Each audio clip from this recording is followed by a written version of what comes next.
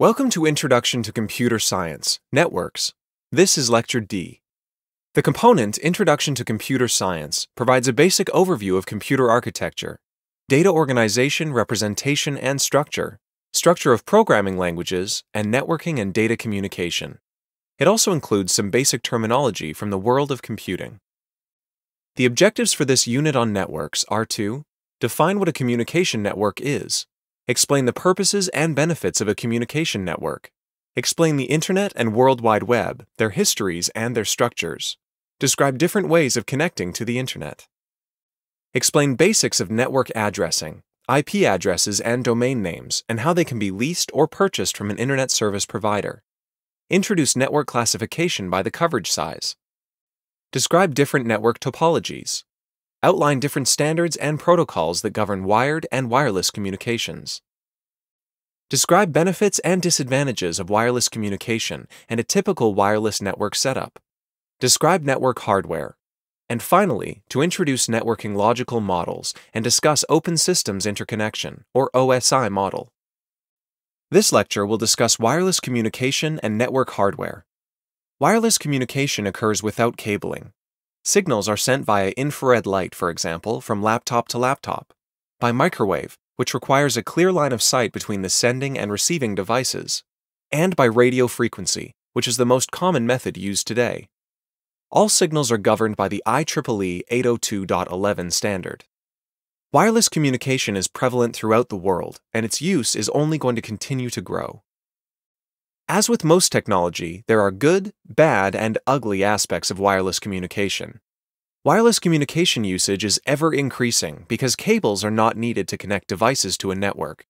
The benefits of not using cables include a cleaner physical work environment, portability. For example, anyone can carry a laptop around campus and connect to the Internet everywhere. And it is easier for users to connect to the network if the network provides open connectivity. The bad part about wireless is that signal interference and other factors can cause slower connection speeds than wired networks. For example, a signal may not have the ability to fully penetrate walls, which weakens the signal. Additionally, the signal range is often limited. In fact, the farther a wireless device moves from its wireless access point, the lower the throughput. Once the device moves outside of the wireless access point's effective range, no wireless communication can occur. In a typical home network, this is usually only about 50 feet, or approximately 15 meters. The ugly part about wireless communication pertains to security issues. All wireless devices have the ability to view all wireless network traffic using special software known as a sniffer. Network administrators must plan for this type of activity and prevent it. To ensure that users are able to use wireless communication without concern about whether their passwords and usernames and even data itself are stolen, administrators must be on guard against those who are going to try to sniff or intercept electronic communications. How does wireless communication happen? Home wireless communication uses radio frequency. Wireless equipment uses different channels for communication, each channel representing a specific frequency band. Radio frequency bands map to specific wireless channel numbers. In North America, channels are 1 through 13 for the technologies that are governed by the IEEE 802.11a, B, and G standards. The following equipment is necessary to set up wireless communication in a home. Computers need wireless network interface cards, or NICs, to enable the connection to a wireless access point, or WAP, also known as a router. The network also needs a wireless router. The wireless router then connects to a wired device. For example, to obtain Internet access, the wireless router needs a wired connection to an ISP device, such as a cable modem router. When setting up a wireless network, it is very important that the WAP for secure communication be configured. One of the things to be set is the Service Set Identifier, or SSID. This is the name for the wireless network. It is basically the same thing as the workgroup name in a wired network. Next, change the WAP's default password. The default password of any wireless router can be found on the Internet. After that, supply the WAP with an IP address and subnet mask. Ensure that the IP address and subnet mask are in the range of the computer and other devices that will connect to the wireless network. Next, configure WPA2, a wireless security protocol. Write down the code or phrase that you use. You'll need it later when configuring wireless clients. Next, attach the cable between the WAP and the ISP device. You will need to configure each wireless client. One configuration is to ensure that the wireless client has the same SSID configured on the WAP. The wireless client also needs an IP address and subnet mask that is in the same IP address range as the WAP. The WAP and client cannot have the same IP address, although they should have the same subnet mask. Ensure that all devices are configured with unique IP addresses and the same subnet mask. Finally, configure WPA2 using the code or phrase you wrote down when you configured the WAP. It is important to keep in mind that standards are backwards compatible. In other words, IEEE 802.11g NICs work with IEEE 802.11a or b device-controlled wireless LANs. WAPs and clients must also use the same channel. Remember, valid channels in North America are between 1 and 13. If a WAP is on channel 6 and a client is on channel 1, the two will not be able to communicate with each other. Again, channel numbers correspond to an RF range. Note that channels 1, 6, and 11 do not overlap. Therefore, in North America, it is good practice to use one of these channels. For example, channel 5 uses the radio frequency range of 2.421 through 2.443 GHz.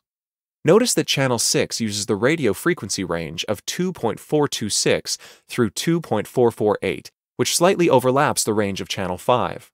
This overlap can interfere with wireless communication for devices using both frequencies. Typical network hardware includes networked devices, a NIC, either wired or wireless, a switch, a router, an ISP device, if internet access is required, a server if managing a domain, a surge protector, and an uninterruptible power supply, which is known as a UPS. Let's look at each of these in more detail. Network devices include computers, laptops, printers, and scanners that have a network-enabled operating system. For example, a computer might be running Windows 10, Windows 8, or Windows XP. Each of these operating systems can provide the services required for network communication between applications installed on the computer and the network hardware. These devices need an installed NIC, which will allow them to connect to a switch or router, as well as cabling for a wired network. For a device to communicate on a network, it must have a NIC, or Network Interface Card. The hardware uses operating system services to communicate on the network. A service is a program that is part of the operating system and is always running. A wired NIC requires cabling and jacks, and ultimately, a switch and a router for network access and communication. A wireless NIC requires a WAP, and some wired device through which the WAP will communicate with other wired devices. The images on the screen illustrate a couple of NICs. The image on the bottom left of the slide is a vintage 10 megabit per second Ethernet NIC for wired network communication. This old-style NIC has two connector types on it. The connector type on the left side of the image is an old BNC connector type. The connector type on the right side of the image is what a user would use to plug in an RJ45 jack Ethernet cable. The image on the right side of the slide is a 54 megabit per second wireless PCI, Peripheral Component Interconnect card, which relates to the IEEE 802.11g standard. One of the most important pieces of hardware in a network is the switch. Wired devices plug into the switch via an Ethernet cable to communicate with each other. In other words, if a computer has a wired NIC installed, then a user would plug a network cable's RJ45 jack into the NIC, and then plug the RJ45 jack on the other end of the cable into one of the ports shown on the switch. Then any other device that is plugged into that switch will be able to communicate with the computer. The switch then plugs into an ISP device to provide internet access. The figure on the slide shows a 5-port switch. Switches allow communication only between hosts sharing the same IP address and subnet mask range.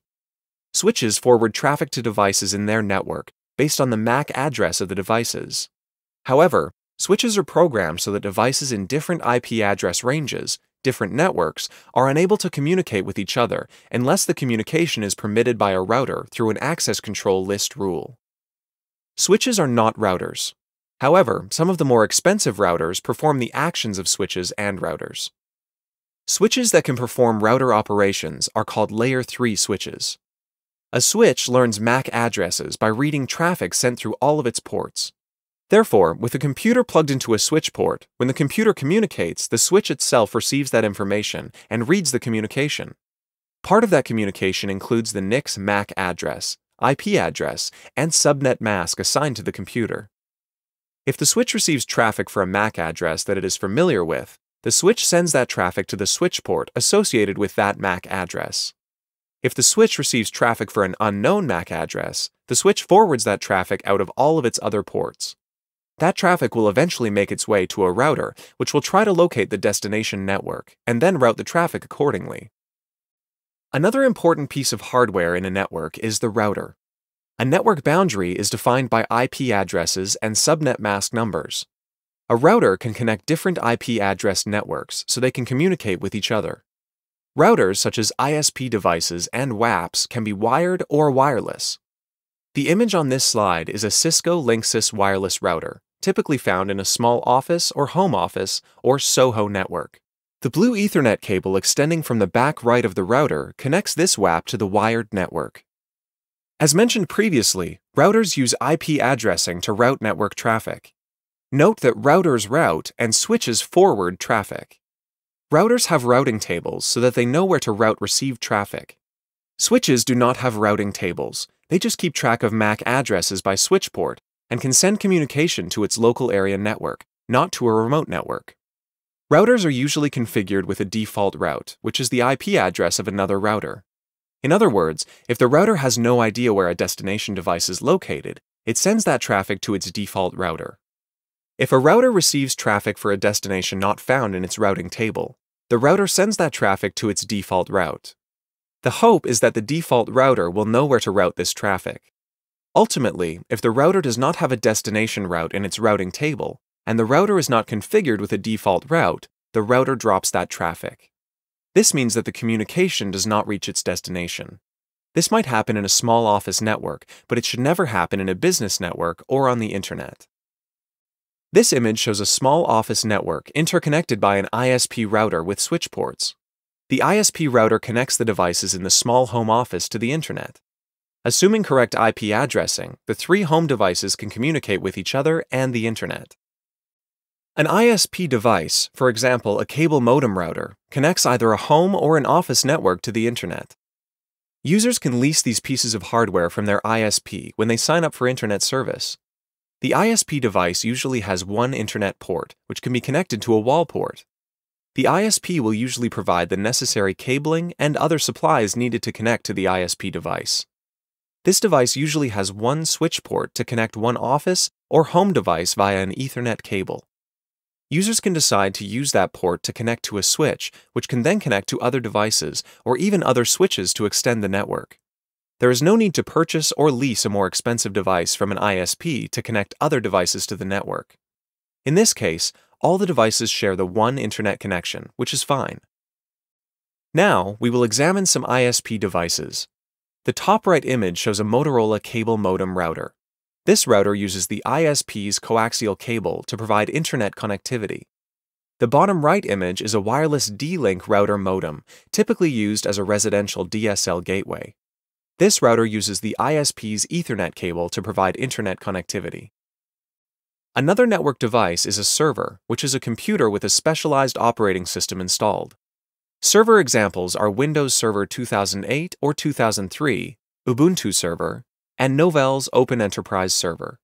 A server creates what we refer to as a gated community of devices and users. A server maintains a database of its objects being devices and users. It restricts access to the network to only authorized devices and users, and manages all of these objects. In other words, a server determines which users can log on to the network, if at all. A server can also enforce rules that determine who can print to a specific printer.